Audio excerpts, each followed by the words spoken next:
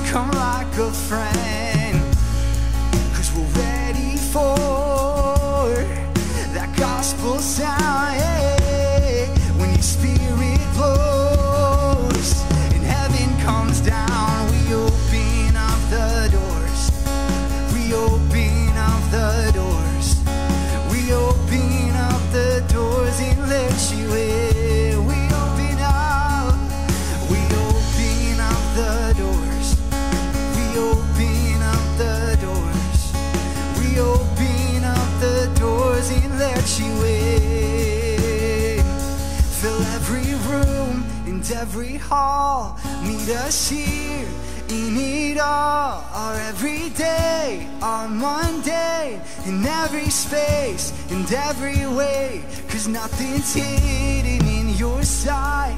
You bring everything to life. If we just open up our eyes, we'll see you in here. Fill it all, fill every room and every hall, and meet us here in it all. Our everyday, our Monday, in every space, in every way.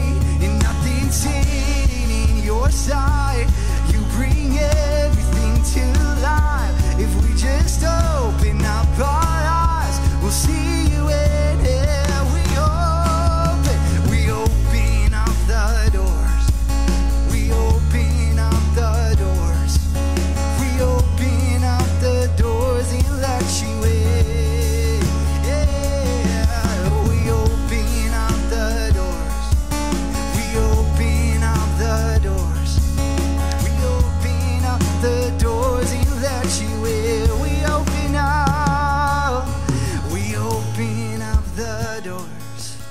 We open up the doors. We open up the doors and let you in. It's our song tonight.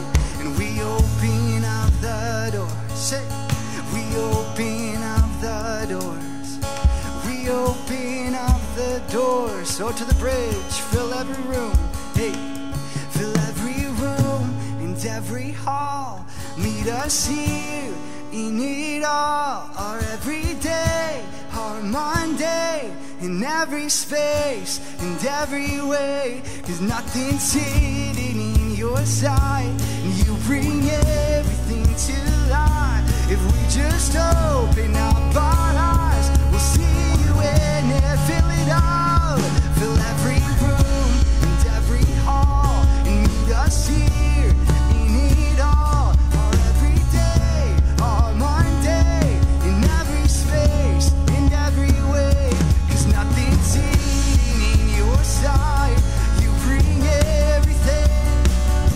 If we just open up our eyes, we'll see you where we open up the doors. We open up the doors. We open up the doors and let you in. Hey, we open up the doors. We open up the doors. We open up the doors. Hey, we open up the doors. We open up our doors. We open up the doors and let you in. Open up, open up. We open up the doors. We open up the doors. We open up the doors and let you in. You're welcomed in this house. You're welcomed in this house. Come fill us up, fill us up. You're welcome in our hearts. We open wide. We open wide. Let's sing verse 1. Come and dwell, verse 1. Come and dwell in the space we've made. You can have our hearts, God. You can have your way, 'cause we're tearing down all the walls we built. Be welcome now. Be welcomed here. We open up the doors. We open up the doors. We open up the doors and let you in. Yeah, we open up the doors. We open up the doors. We open up the doors and let you in. Yeah.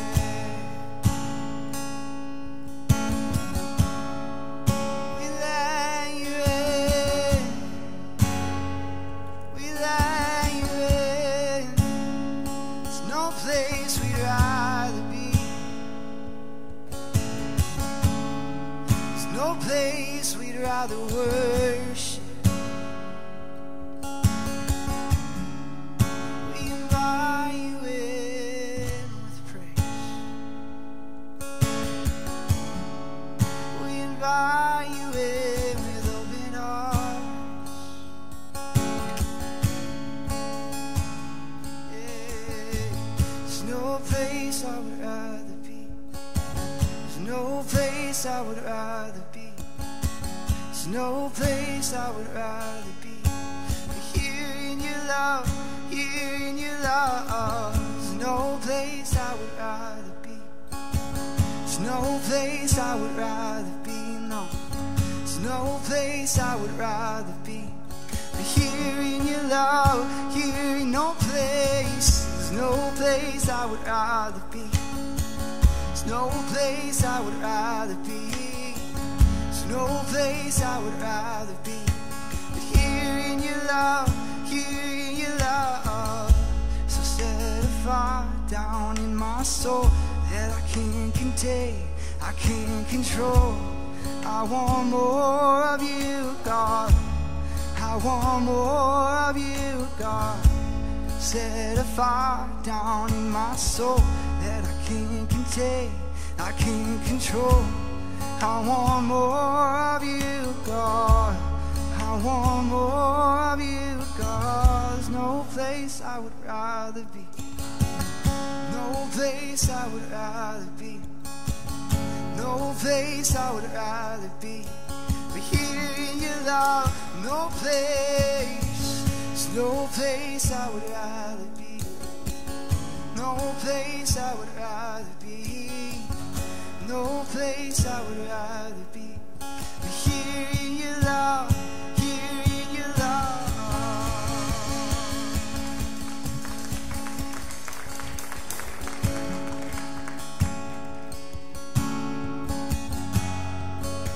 There's no place I'd rather be.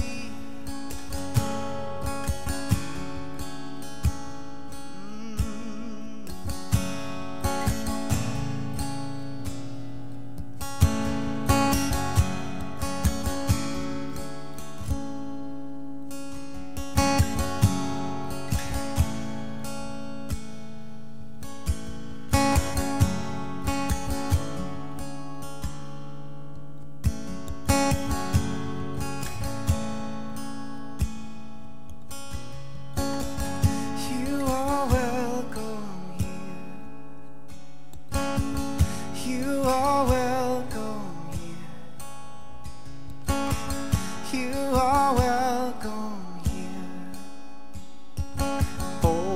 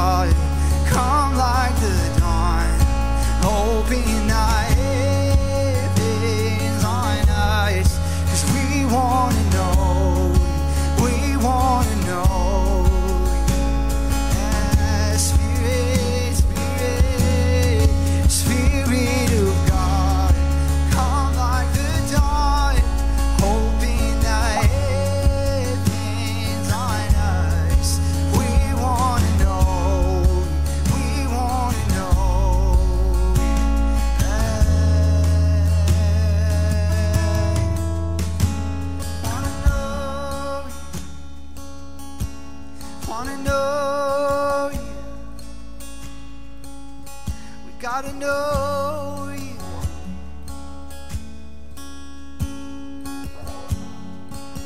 Oh, we're pressing in tonight.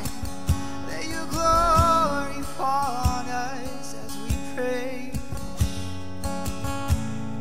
Let it fall, let it fall.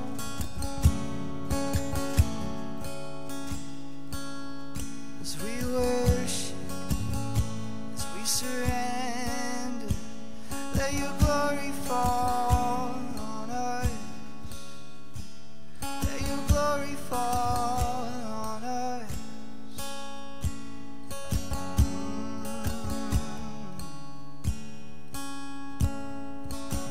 Make your presence known, your presence. Make your presence known.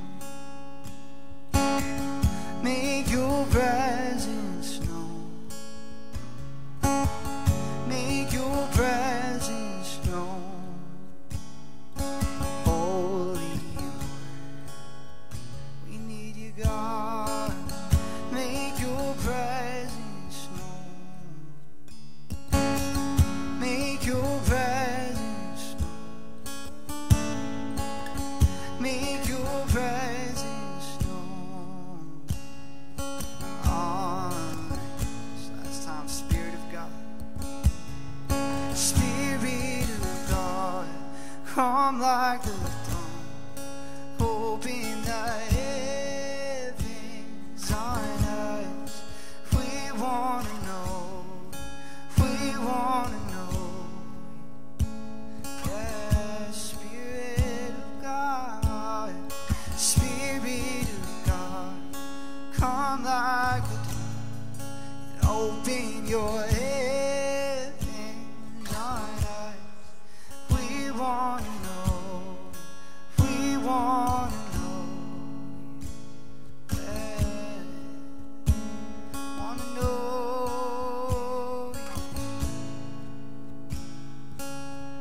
Want to know. Come and move, come and move. Come and speak, come and speak. We are desperate for your presence. We are desperate for a move.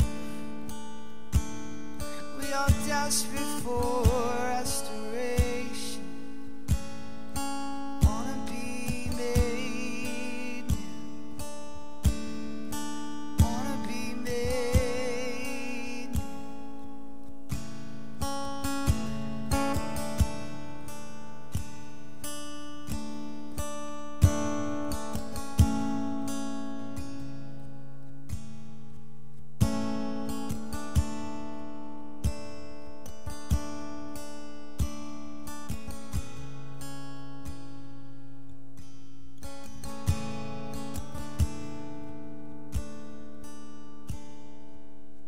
Father God, we thank you for this night.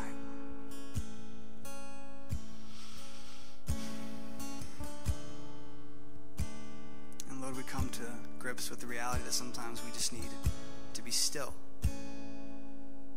And sometimes we just need to be quiet before you. Lord, we continue to invite you in. We continue to give you the praise due your name. And as we prepare to give our tithes and offerings, Lord, won't you use them? Won't you bless it? We give freely because you have. And give you all the praise. We love you in Jesus' name. In Jesus' name, amen. I have to line it up. Oh, I still messed it up. It's close enough. Hey, if you'd like to give, there are some bowls in the front or back. Thank you. If you're watching online, you can click a link. So give as you feel led. We're going to keep singing.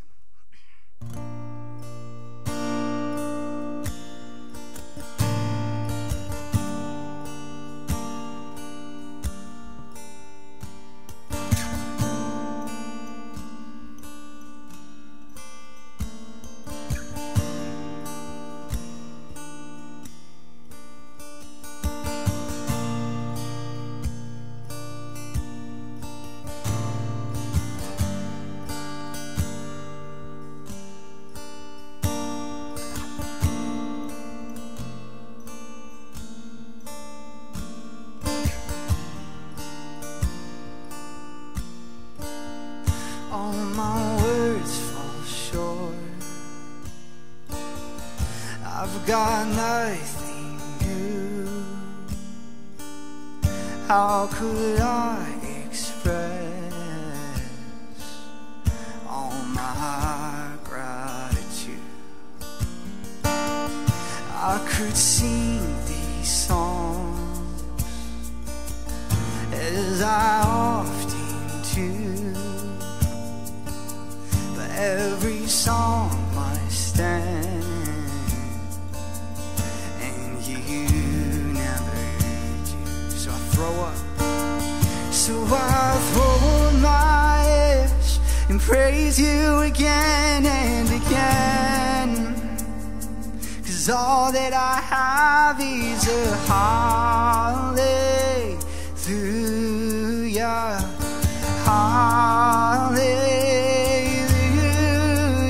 And I know it's not much, but I've nothing else fit for a king except for a heart singing hallelujah, oh hallelujah,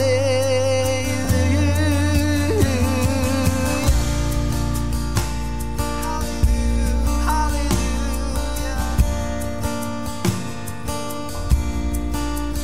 Now I've got one response, I've got just one move I do. With my arms stretched wide, I will worship, I will worship you. So I throw up my hands and praise you again and again. 'Cause all that I have is a hallelujah, hallelujah. And I know it's not much, but I've nothing else fit for a king except for a heart singing hallelujah, oh hallelujah,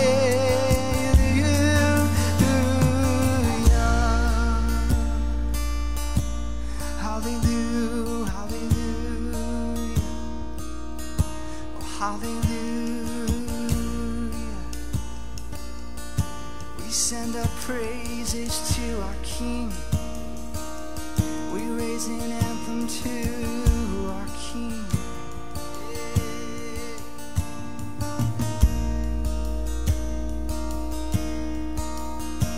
So come on, my soul, oh don't you get shy on me. Lift up your song, 'cause you've got a lion inside of those lungs.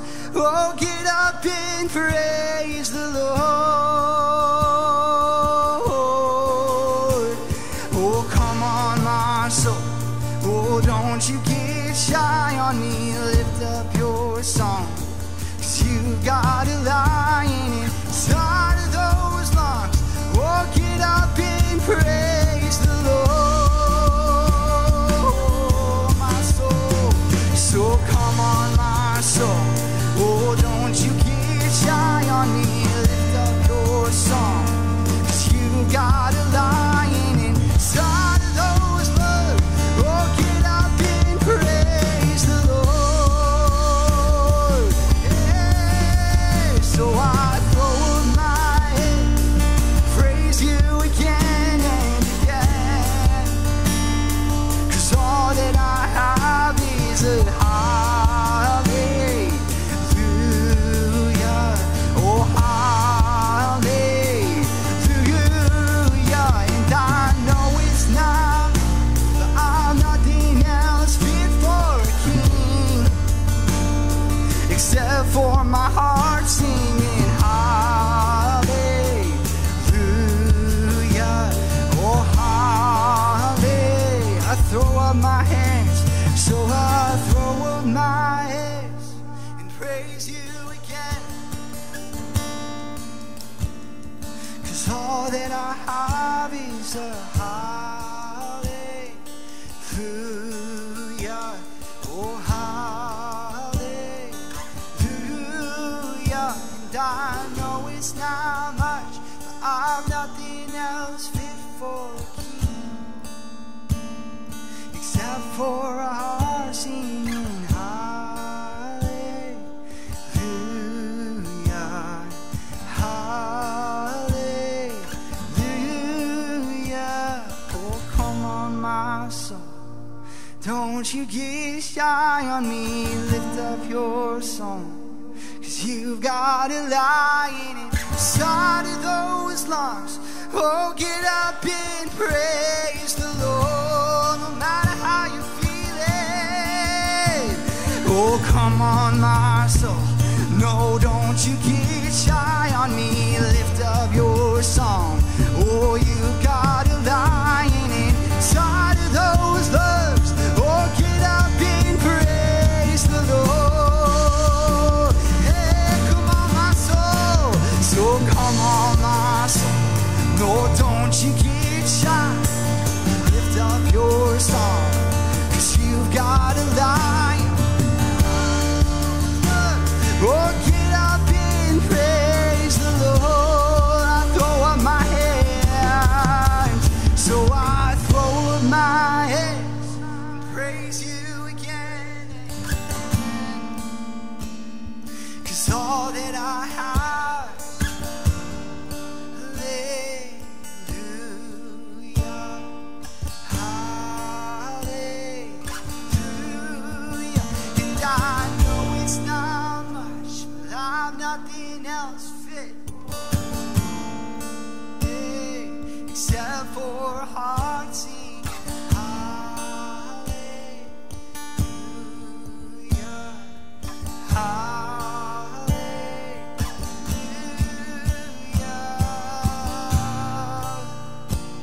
hallelujah. Oh, hallelujah to the King of Kings. Yeah, what a Savior, what a friend we have. What a friend we have in Jesus. What a friend we have in Jesus.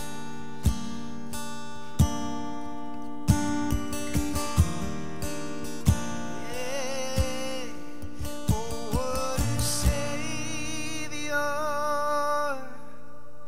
Isn't he wonderful? Sing hallelujah. Christ is risen. We bow down before him, for he is Lord of all. Sing hallelujah. Christ is risen.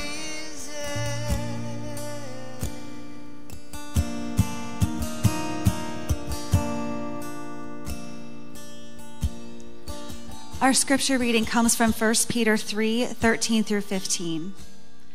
Now, who will want to harm you if you are eager to do good? But even if you suffer for doing what is right, God will reward you for it. So don't worry or be afraid of their threats. Instead, you must worship Christ as Lord of your life. And if someone asks you about your hope as a believer, always be ready to explain it.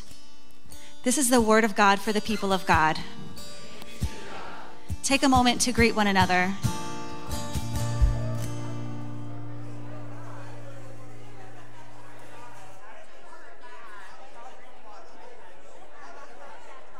Thank you.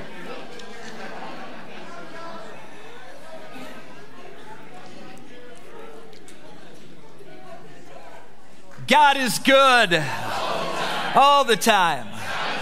So good to see you all tonight. Thank you for everybody that joins us online.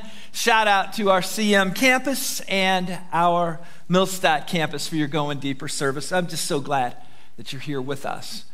1 Peter addresses Christians in Asia Minor who are suffering in waves of persecution from the Emperor Nero.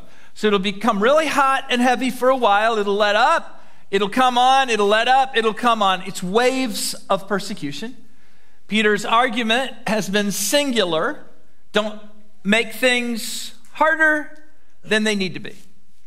Just don't do anything to make things harder than they need to be. And Peter really implores Christians to live low drama lives because there's no way to escape the cultural pushback accompanying the Christian faith in the time in which they lived. He also implies that any ill-advised actions of any Christians are going to affect all Christians. Are you guys with me there? Any ill-advised action of any singular Christian is going to affect the collective Christian community. I want you to imagine a group of kids playing in the woods. One finds a really cool ball hanging from a tree, has no idea what it is, decides to find a great big stick and knock it down. And then he starts poking it to see what's inside. This kid has no idea that he has just lived into the axiom, stirring up a hornet's nest. Now, when the hornets angrily emerge from the dislodged nest, looking for vengeance, they will be most indiscriminate about who they sting. In fact, every kid playing in the woods may well get stung because of the actions of one kid who can't tell a hornet's nest from a piñata. Peter is really saying to his readers, don't be that kid. Don't be that kid. Don't create problems for other Christians. You go poking Caesar with a stick, we'll all pay the price for it. You ever read a post or seen a comment by someone who was a fellow Christian, maybe somebody who went to church here, and you thought, it's not just them, that's going to blow back on all of us. Peter said, just be careful about what you go poking with a stick. Verses 13 and 14. Now, who will want to harm you if you're eager to do good? But even if you suffer for doing what is right, God will reward you for it. So don't worry or be afraid of their threats. What Peter tends to do is he gets real pragmatic and then he gets theological, then he gets pragmatic and then he gets theological. Last week I had a baseball workout with my 3 grandsons. Our theme was why you don't have to be afraid of the baseball. Does anyone want to know the answer to the question? Because you will get hit. That's why you don't have to be afraid. It's not possible that you will be hit. You will be hit. And because of that, you don't have to be afraid. And I further told them that when it hits you, it will hurt. It will hurt, but you will likely survive. That's all I really had for them. Peter's logic is not dissimilar. Why don't Christians need to fear persecution? Because you will be persecuted. It is going to hit us. And though it may present unfair challenges, though it may even take our earthly lives, our eternal souls will survive. And we're going to be okay. A lot of times to really understand the promises of the Bible, you got to somewhat untether yourself to earth. Because a lot of biblical promises aren't going to come to pass in this world. And Peter said, if you go out there and you do good, most people won't want to harm you, but some people still will. And they're going to persecute you and they may kill you. And if they do, your soul's going to be with God. And that's going to have to be good enough.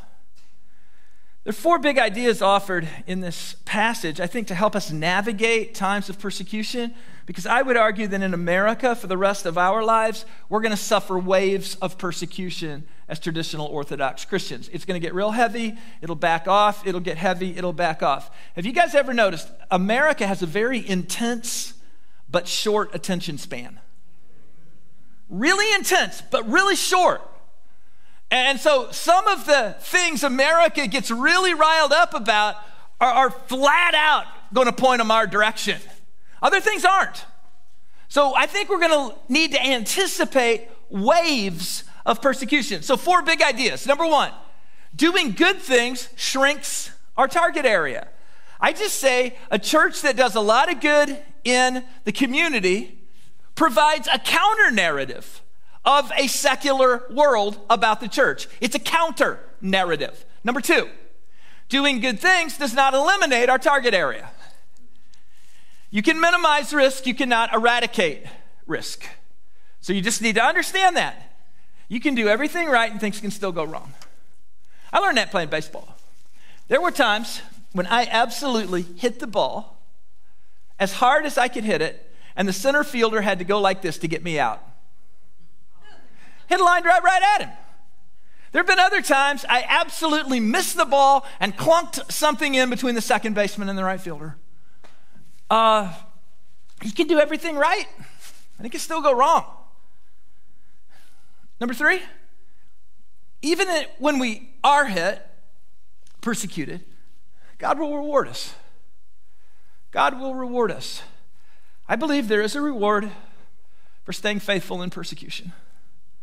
I believe there is a reward for staying faithful in the really hard times in life. I believe God rewards us for that. Number 4, there's no reason for worry or fear. Why? Read it with me. Because we will get hit. Hit. We don't have to be afraid of persecution. Why? Because it's going to come. It's going to come. It just is. And we don't have to fear it because it's going to be on us. We just need to prepare for it. We just need to prepare. 3 or 4 years back, the American popular culture suddenly decided that traditional churches with biblical stands on human sexuality were haters of the worst sort. It was like you went to bed one night, a perfectly fine person, and awakened the next day to discover you were a hater. At Christ Church, we believe Christian marriage is a monogamous lifetime union between a man and a woman, and we believe in celibacy outside of marriage. These are positions we hold for those choosing to live within the bounds of the Christian community. Always remember, teachings about Christian ethics in the New Testament weren't for everybody, they were for the church. This is how we are different than the world. Paul, in his writings, never expected Nero to behave like a Christian, but he did expect Christians not to behave like Nero. And he says, within the confines of the church, we are going to live according to the clear and consistent teachings of Scripture because we have faith to believe that is God's best plan for us. This is for insiders. Are we trying to shove this on everybody? No, this is for insiders. Regardless of what the world says, we do not hold theological positions in the church out of hate. These are positions we hold in a spirit of love. We want God's very best for all people. And we believe it is God who determines what that best is. We don't determine what is and isn't sin based on a 51% poll of the American population. God, the maker of us all, He's the one who determines those things. You see, at Christ Church, we do not believe that unconditional love necessitates unconditional approval. We're going to treat everyone really, really, really well here. Whether they agree with us or not, whether they share our beliefs or not, whether they share our practices or not, we are going to treat everybody really, really well here. But that being said, we are not backing off of the Christian ethic because we believe God's best plan for a life is according to the teachings of Scripture. And just because somebody really, really, really, really, really wants to sin doesn't mean we have the ability to make sin okay because we love them. And that is what the secular world has never understood about the church. So we believe our best lives are lived doing things God's way. Period. Is it what we always want to do right now? No. Is it always the easy thing? It's almost never the easy thing. But we do believe that there is a template, there is a guide for our lives. And it's not negotiable. We can accept it or we can reject it, but we don't get to modify it because we don't like it. It's just there. Jesus is who Jesus is. You can accept him, you can reject him, but you can't modify him. You can't modify him. And Jesus is who the Bible says Jesus is.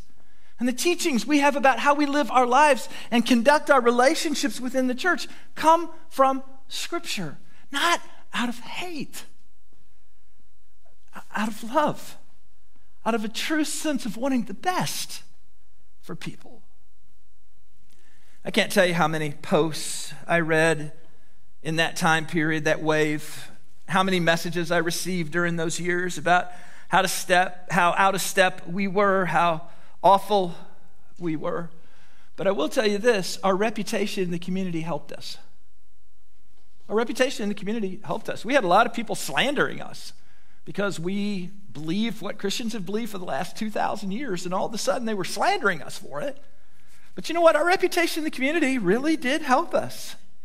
People around here have seen love and compassion and acceptance and good work coming from this church for decades. And that witness defended us against some of their slander. All of it? Nope. But Peter never said doing good would defend you from all of the slander. He said it would filter out some of it. And it did. Theological progressives argue that traditional Christians holding our position on things like human sexuality or life are going to be on the wrong side of history. And I have to be very, very careful with how I say this, but I don't care what they think.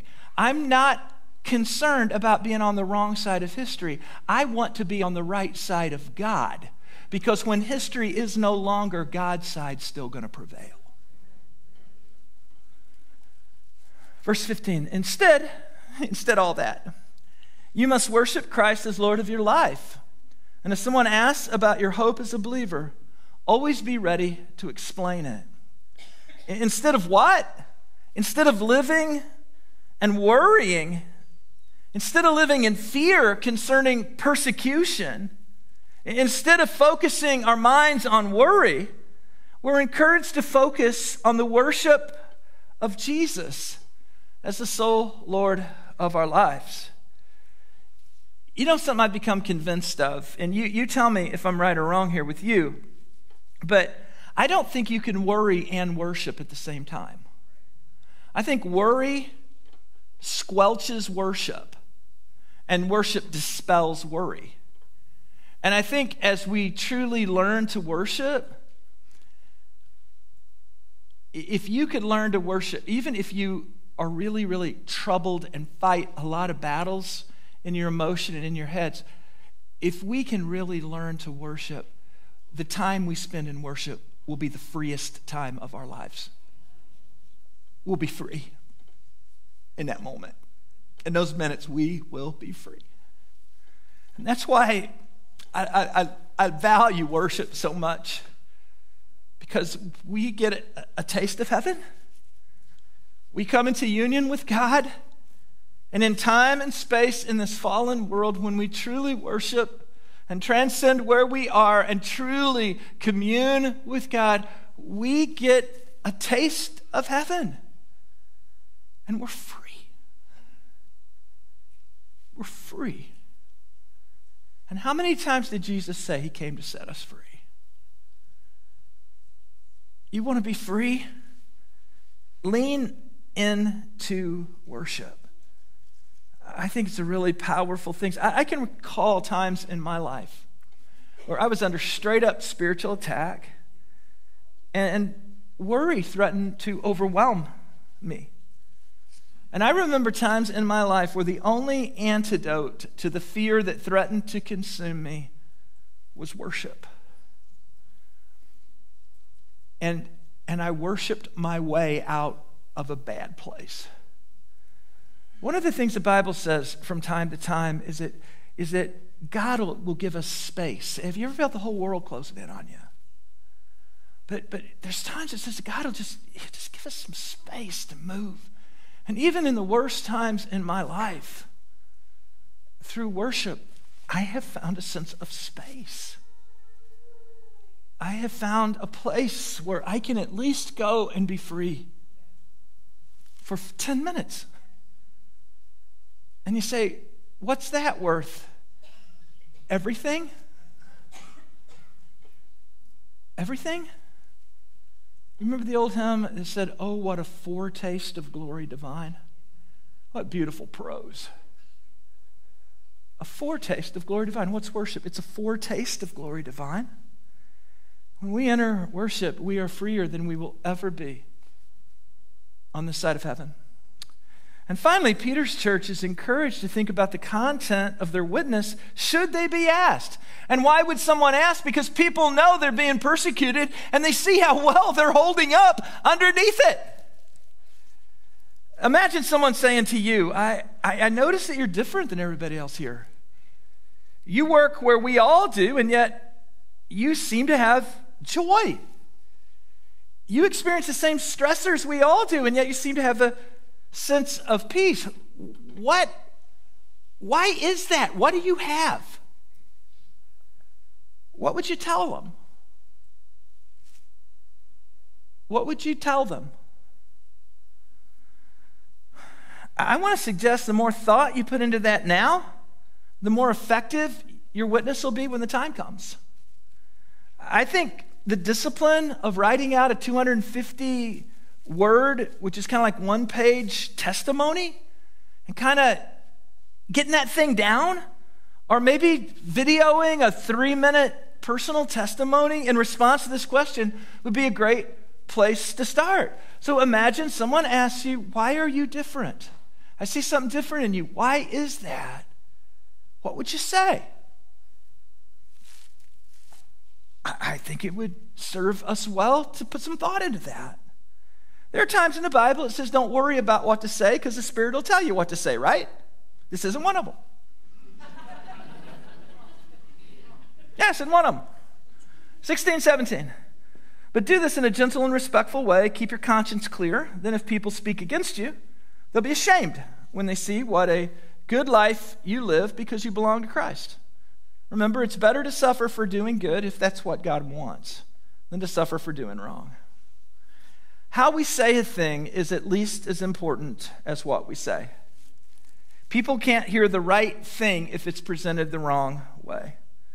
Have you ever had a conversation with somebody, either direction, where the essential substance was entirely missed due to the spirit of the delivery? And maybe that conversation could have been really fruitful. It got so cross-threaded and twisted that it just wasn't going to happen. I think this is why difficult conversations need to never see a text or an email. Because if something can be taken the wrong way, it will be. And I think difficult conversations need to either be held by phone where at least somebody can hear your voice, or better yet, in person. But I think these are important things. And if you have to have a difficult conversation, you should at least think as much about how you're going to say it as what you're going to say. You ever see somebody just spends all their time in what they're going to say, and then they don't think about how they say it, and then it just comes out in such a way no human could possibly hear it? No human living on the earth could possibly receive that information.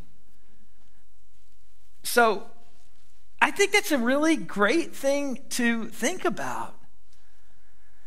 So let's kind of divide our personal witness into content and spirit of delivery, okay? So you got content, what we're going to say, and then how are we going to say it? If you really want to put people off, you just come off like you're better than them. What, anything you say after an air of superiority, you just turn into an adult in a Charlie Brown special after that. Nobody's going to be able to understand you. Nobody's listening after that. Delivery matters. Many years ago, I was on an NGL evangelistic outreach, the Indianapolis 500, as I recall. I was in charge of a group that particular year. I had a young professional street preacher placed in my group who was trained by the legendary street preacher Jed Smock. Now, back in those days, there were a handful of these campus/street preacher guys around, And most of them were some combination of evangelism, apologetics, and public entertainment. These guys were really good, and they were really sharp, and it was really fun to listen to them. Among their ranks was a guy named Hubert Lindsay, who they called Holy Hubert. Holy Hubert was a colleague of my dad, a contemporary of my dad. He wore a Hell's Angels vest everywhere he went because he converted a Hell's Angel. The guy gave him his vest, and Holy Hubert wore that vest for the rest of his life everywhere he went. And Holy Hubert was famous for banter. So he'd get in there with the crowd, and they'd just start going back and forth. And it'd be stuff like this. Hey, Hubert, God made marijuana. Why don't you smoke it? And Hubert would say, God made poison ivy. Why don't you chew it? And it all kind of went along those kind of lines. But you kind of get the idea. It was kind of playful, and there was some back and forth, and then every now and then things would go bad. And Holy Hubert told my dad and his colleagues, if they start beating me up, you leave them alone, because when God strikes them, he'll strike you too. So it's kind of interesting.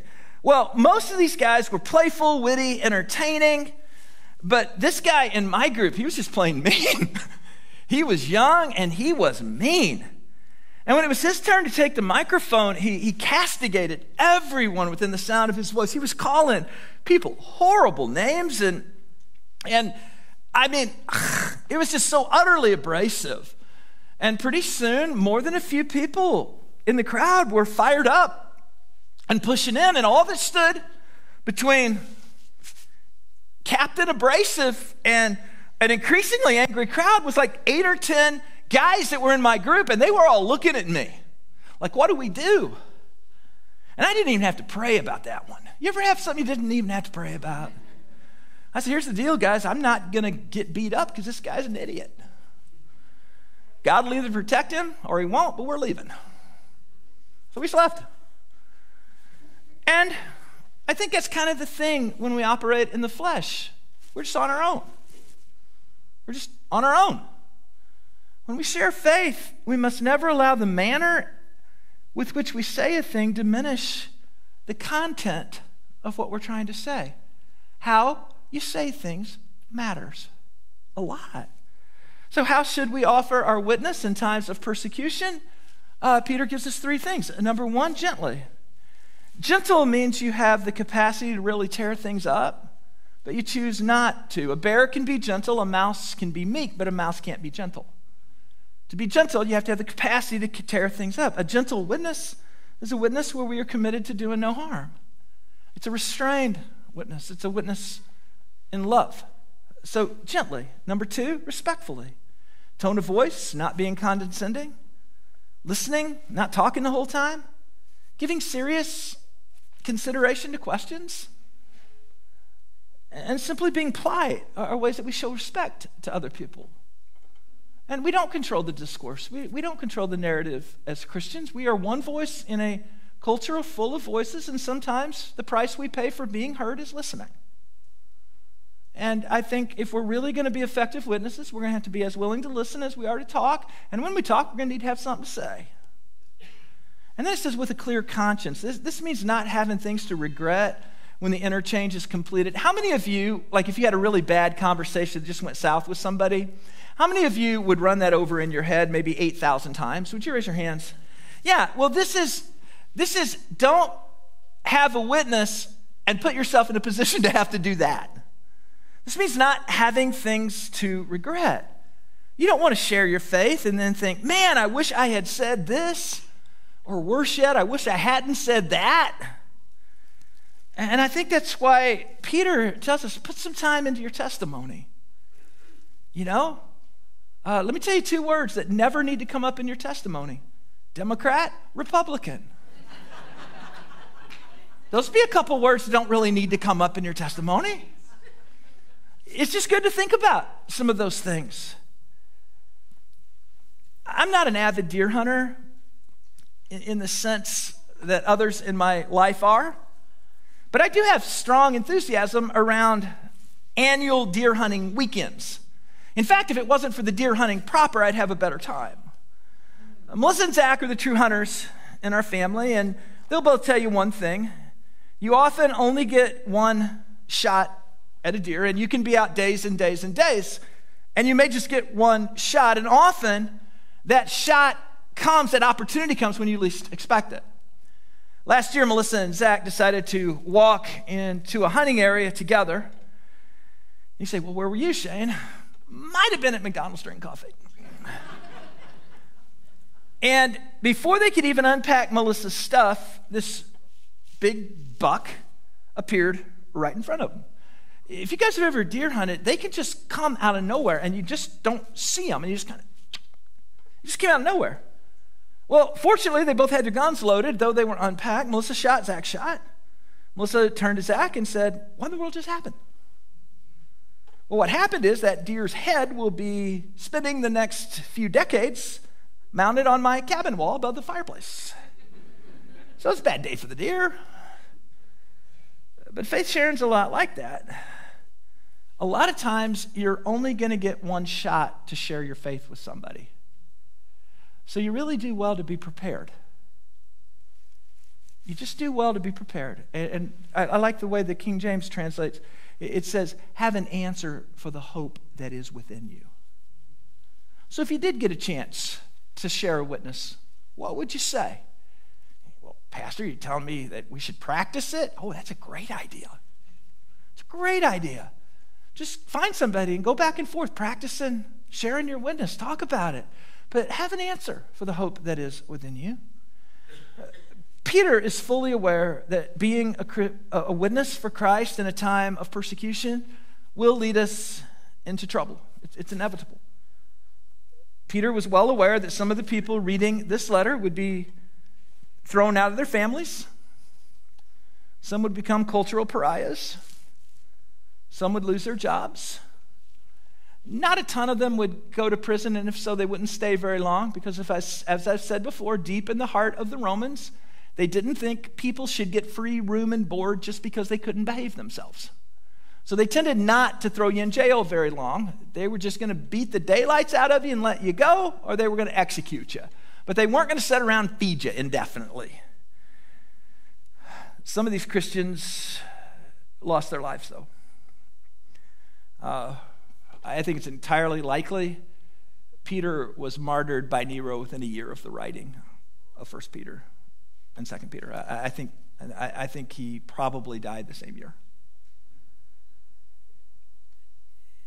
Peter wants his readers to make sure that when the ball hits them, and it will, it's hitting them because they were wisely and prudently sharing their faith under the influence of the Holy Spirit, and not because they couldn't tell the difference between a hornet's nest and a piñata.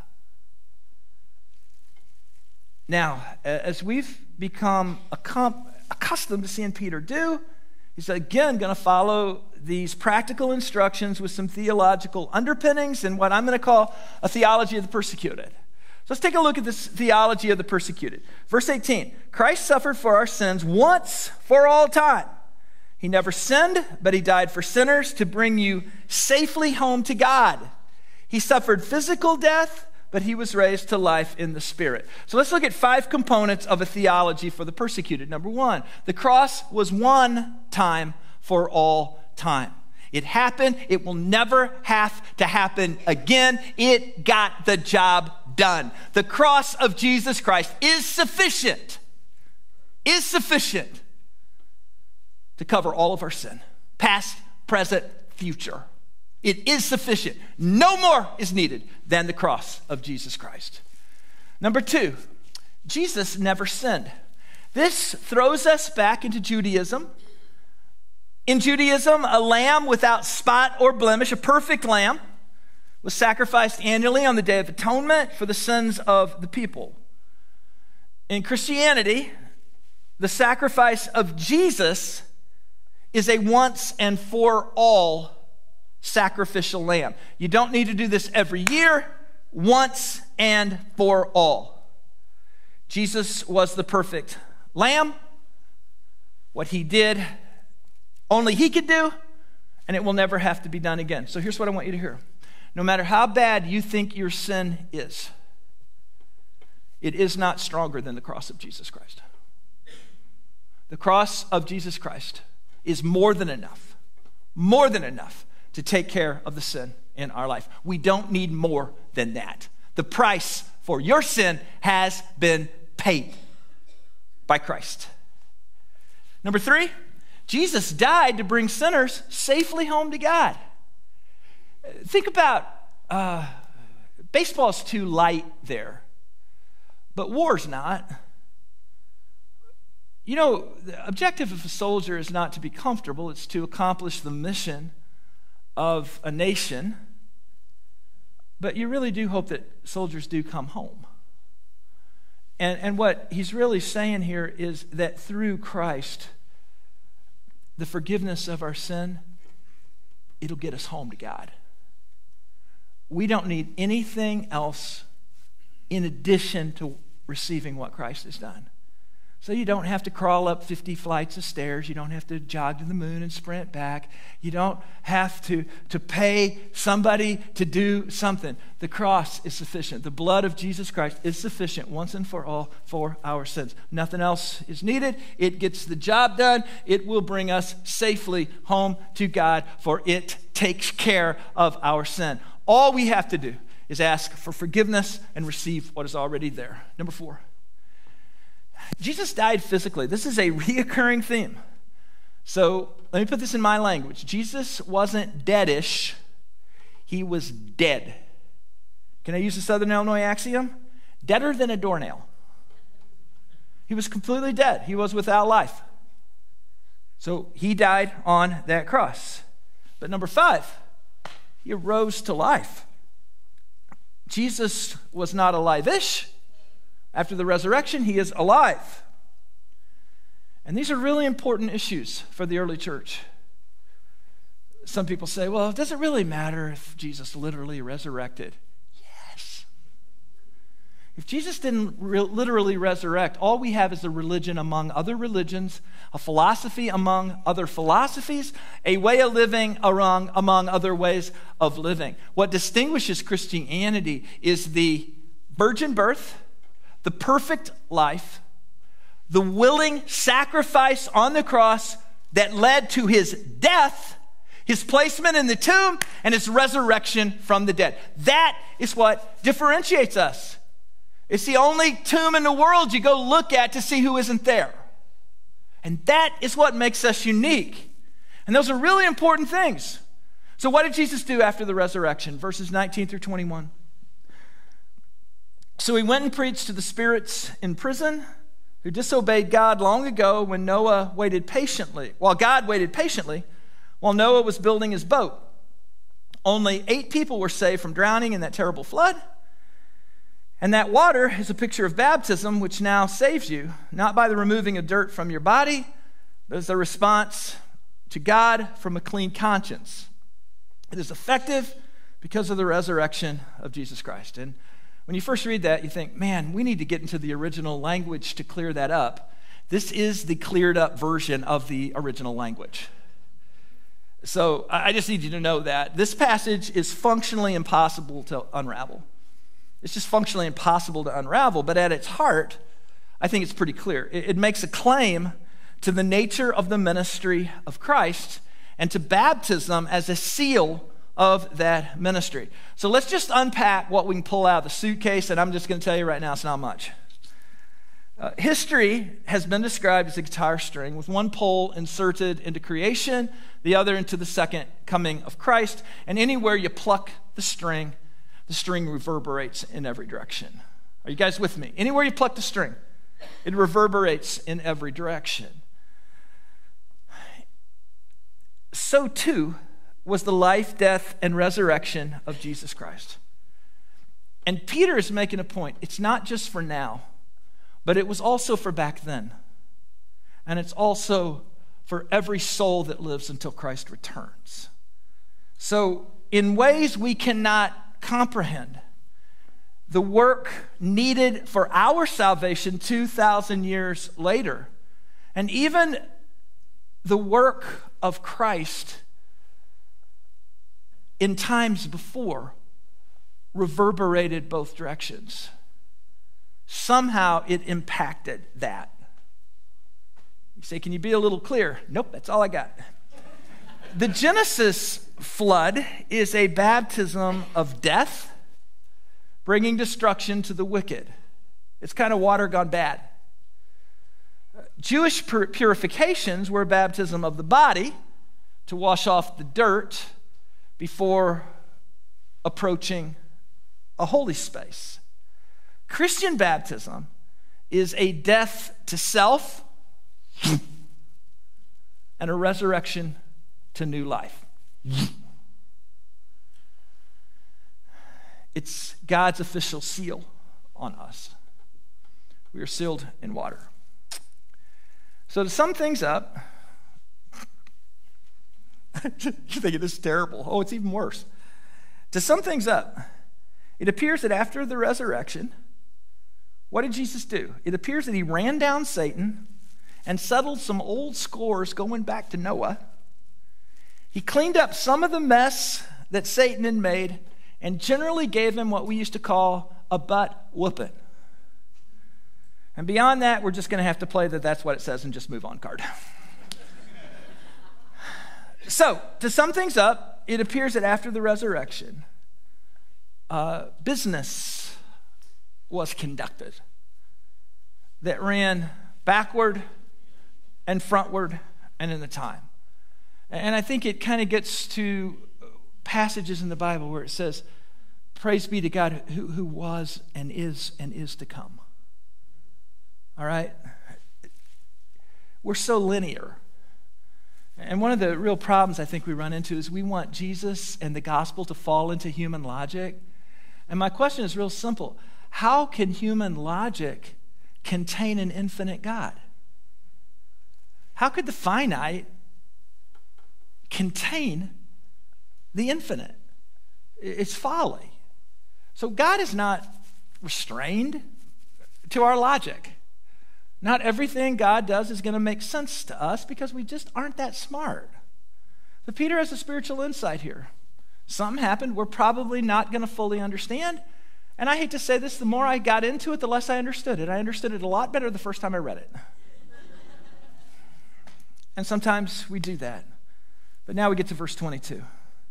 Home stretch. Now Christ has gone to heaven. He's seated in the place of honor next to God and all the angels and authorities and power except his authority. This can be summed up in the phrase, Jesus is Lord. At this time, the Roman Empire, residents of Asia Minor, as a sign of loyalty to the empire, were expected to go before a magistrate once a year, kind of sign off, take a pinch of incense, throw it in a little flame, and say, Caesar is Lord. It was a little thing. If you did that, you could basically do anything. Christians wouldn't do it. Hard pass. And Peter said, when it comes to something like that's where you're going to have to get in trouble. That's where you're going to have to get in trouble. That's where we're going to have to get at it when it comes to stuff like that. This meant that people in the empire subjected themselves totally and completely to the dominion of the emperor. Nero. Nero. Not shockingly, Christians not only took a hard pass, but at times they would go before the emperor or before the magistrate. They would sign off. They would take a pinch of incense, and before they threw it in the flame, guess what they said? Jesus is Lord. And then you stood there, and you're just going to have to wait and see what happened. Peter's reminding his persecuted church that Jesus has everything in control. Kurt Warner was the quarterback of the greatest show on turf back before Rams went extinct in St. Louis. When the Rams let Warner go, my affections followed him to the Giants and later to the Arizona Cardinals, where he made a comeback that kind of sealed his Hall of Fame career. And during this period of time, I followed the Cardinals and Warner closely. During this period of time, when the Cardinals would play on Sunday afternoons, which was every game during football season except one Monday maybe, I always had meetings all day on Sundays. And I never got to watch games, but I would always tape the games. And then I would hope all day that nobody told me what the score was. I mean, seriously, I would tape the games and then hope all day nobody told me what the score was. And one Sunday, I almost made it to my car. And somebody yelled out, "Hey, Shane, Cardinals won!" I'm thinking, terrible. So then I had to decide, am I going to watch the game or not? And I decided I'm still going to go watch the game. So I went home and watched the recorded game, and I was surprised to find out the Cardinals were behind the entire game. I mean, they were behind the entire game, and Warner was not brilliant. Lots of bad things happened that game. And every time the Cardinals made a mistake, every time they got behind by a score or two, I was just fine. I mean, normally if I was watching that game, I would have gone up and down, been excited, I would have felt all kinds of emotions. No matter how bad things went for the Arizona Cardinals and Kurt Warner, it didn't bother me at all. You want to know why? Because the outcome of the game had already been determined. I knew that by the time it all shook down, the Cardinals were going to win because I already knew they won the game.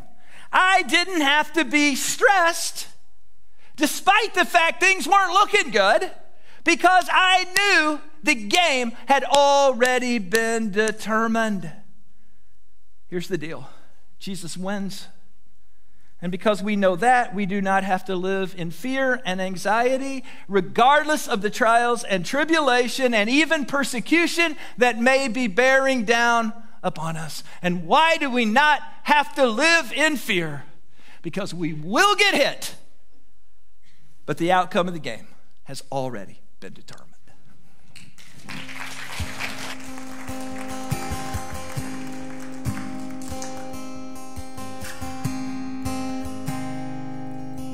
Oh, God is so good. Oh, God is so good. Oh, God is so good. He's so good to me. We sing it again. Oh, and God is so good. Yes, He is. Oh, God is so good. We believe that God is so good. He's so good to me. And there's never been anyone like you. Never been anyone like you. Are worthy. You are worthy. No, there's never been anyone like you. Never been anyone like you. Are worthy. Yeah, you are worthy. There's never been, there's never been anyone like you. No, there's never been anyone like you. Are worthy.